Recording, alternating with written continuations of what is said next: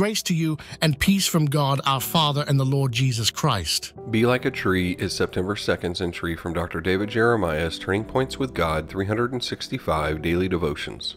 He shall be like a tree planted by the rivers of water, that brings forth its fruits in its seasons, whose leaf also shall not wither, and whatever he does shall prosper. Psalm 1:3. During the winter in the South, homeowners with lots of pine trees on their property dread having a heavy snow or ice storm. These tall, thin trees are top-heavy and have a shallow root system. When snow and ice build up on their upper branches, the trees can fall over easily and do great damage to a house. Oaks, on the other hand, have a root system that anchor them firmly to withstand weather, weight, and wind. The author of Psalm 1 used a firmly established tree to represent a person who meditates day and night on God's Word. Because that tree has sunk in its roots deeply to gain nourishment from the river, it brings forth its fruit in its season. Referring to such a person, the psalmist says that whatever he does shall prosper. When we sink our spiritual roots deep into God's Word, we will bear fruit. We will be blessed because our lives are based on truth, which affects not only our actions, but our reactions to whatever life brings. Meditating day and night is a discipline. It is the practice of taking in God's Word and then thinking about it all day, applying it to every situation, and capturing new insights as the day goes on. Try it!